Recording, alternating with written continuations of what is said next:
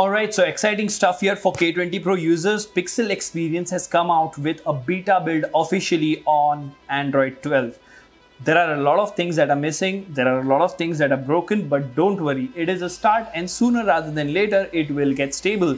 So in today's video, we are quickly going to install it step by step. That will also give you a guide of how to go about installing it, and then we'll quickly, navigate around the UI. Of course, we won't have the benchmarks and stuff because this is the initial build. We'll quickly have a quick look of what is working, what is not working. So this is basically an install and preview of Pixel Experience based on Android 12 beta for the Redmi K20 Pro and the Mi 9T Pro. So before we actually get into the video, if you haven't already, please subscribe and hit the notification bell icon because it doesn't cost you anything. It really motivates us to make amazing content like this.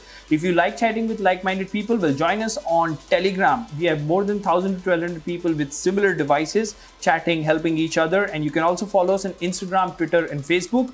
Last but not the least, if you think the hard work is worth the effort, well, please click on the join button and support the channel. Now, without further ado, hello awesome people, welcome to PhoneOps. My name is Kailash. Let's get going.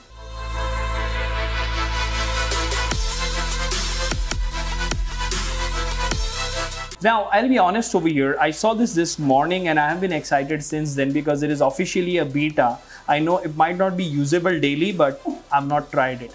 I'll be very honest. I'm trying this in front of the camera with you guys, so my experience is going to be very raw. Alright, so let's get into it then. Let's see what we have here. PE official Rafael S, that is Android S. UDFPS beta, Pixel Experience Android 12 beta, initial build 25th November 2021. Source changelog is going to be huge. A lot of devices will start getting official Android 12 builds now for the Pixel Experience Rom. November update, and here is the beta. That's a long story. I'm not going to read that in front of the camera. You can go and read that yourself. This is the initial build of Pixel Experience Android 12, and therefore clean flash is required. Please back up your data beforehand. The ROM has GApps included, uses OSS vendor and Perf kernel, Perf CAF kernel. SE Linux is permissive, so that is a bug. Uses latest Android 11 firmware for your device and region. For the time being, there is no Pixel Experience 12 Plus during the beta stage until stable releases roll out next year. So they're directly targeting next year, which is I think in 2 months, which is a fair deal. So what do you need to install then? You need the firmware and you need the ROM. You need to have TWRP installed. Make sure all the data on your device is backed up. Your device should have more than 50% battery. Ironic that I have exactly 50%. And remove all the face unlock, screen unlock, fingerprint scanner, Gmail account, all the accounts, and reboot your device once. Now once you've done all of that, I would recommend get a USB OTG pen drive and copy those 2 files on there. We're going to now reboot into TWRP to install this ROM. So power, reboot, and recovery. We do have the OTG connected with the 2 files in there. Alright, now as you can see over here, we've booted into Orange Fox recovery. So we'll go to wipe Dalvik cache system vendor data. I'm wiping internal storage because I have my files on the pen drive. If you have your files on there, don't wipe internal storage. First install the ROM. So wipe everything. Alright, so then go to the main menu and select your OTG pen drive. Now you do see I have 2 files in here. We've wiped everything, remember? So we will select the firmware first, and then we will select add to queue and select the ROM. Swipe to confirm flash. Now this flash will take anywhere between 45 seconds to a couple of minutes. So please be patient while that happens. And Pixel Experience Android 12. A lot of people have been waiting. It's finally here.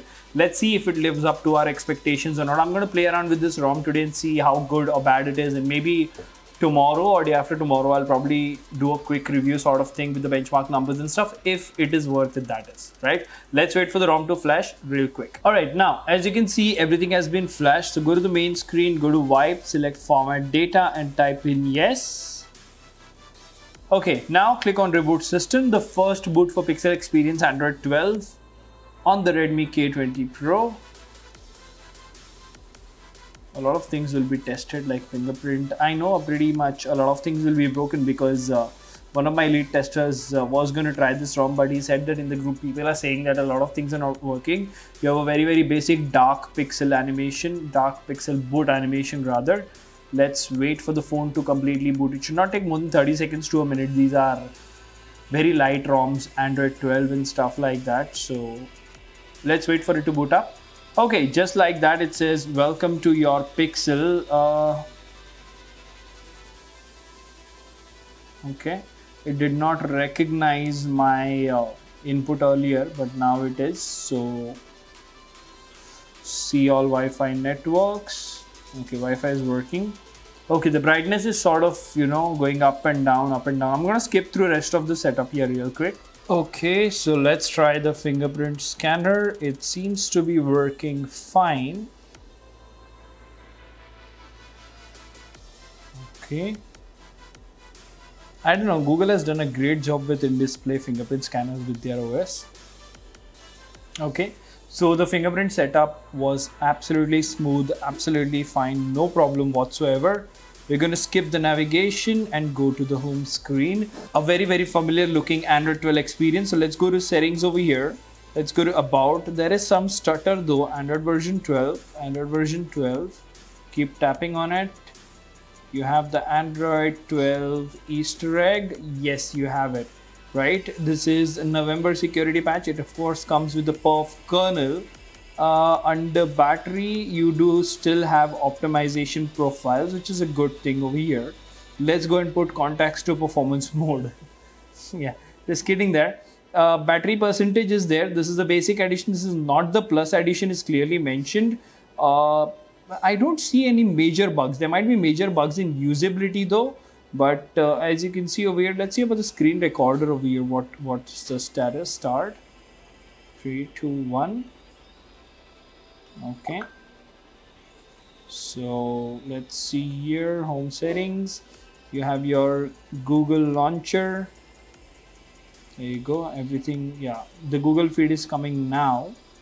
So Wi-Fi is working, screen recorder is working. Stopping the screen recording now. Let's see the screen recording. See here, home settings.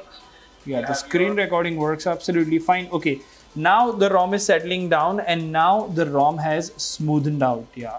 So for an initial build, this looks very promising. There are no applications whatsoever. There's just GApps and the ROM.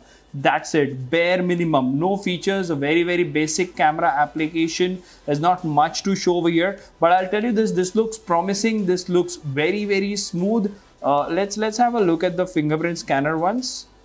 Works absolutely fine. Do we have always on display? No. Wow, the fingerprint scanner is really good. Let's see if we have settings.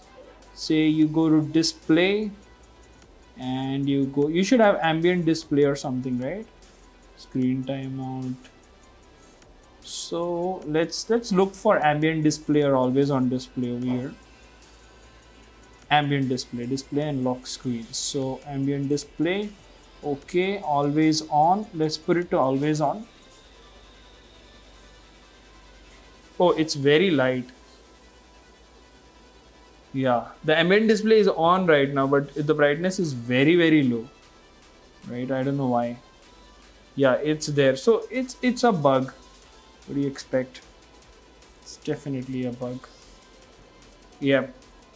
But the fingerprint scanner is rock solid, super fast working, absolutely fine. Even if you say go to display over here and remove the dark theme. Let's change the wallpaper. Let's go to a different bloom style. Let's go to this wallpaper. Yeah, Monet doing a great job over here. So Pixel Experience Android 12 beta looks really promising. I know there might be a lot of bugs that I have not explored, but all in all, this looks like a very good start. You know, USB OTG is working, almost all the features are working. I have network, Wi-Fi, battery percentage. So I'll try it for a couple of days and let me know if you want me to make an initial impressions video or not. Until the next one, this is Kailash signing off at PhoneOps. Keep smiling. Take care. Goodbye.